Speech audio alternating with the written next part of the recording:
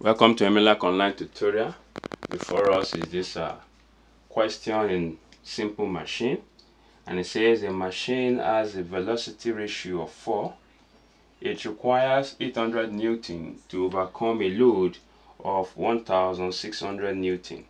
What is the efficiency of the machine? Now, in tackling this, what we need to do is write out the parameters first. We are giving that velocity ratio is given as 4. Now it requires 800 Newton to overcome a load. So our effort here, E, is given as 800 Newton, and our load here also is given as 1600 Newton.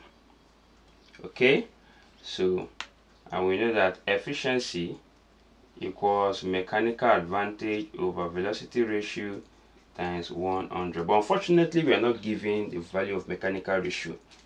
But let us also recall that mechanical advantage equals load over what? Effort. And our load here is given as 1600 Newton over 800 Newton. So 0 cancel 0, this cancel this. 8 here 1, 8 here 2. So our mechanical advantage is 2.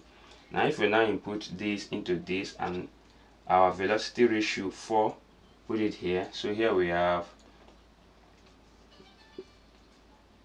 our mechanical advantage is 2 all over 4 now times 100. Okay, so 2 here, 2 here, 1, 2 here, 1, 2 here, 50. So our efficiency for this machine is 50%. Alright, if you love what I've just done, subscribe to my YouTube channel and ensure you click on the notification button to be notified of all my videos. Thank you and God bless you.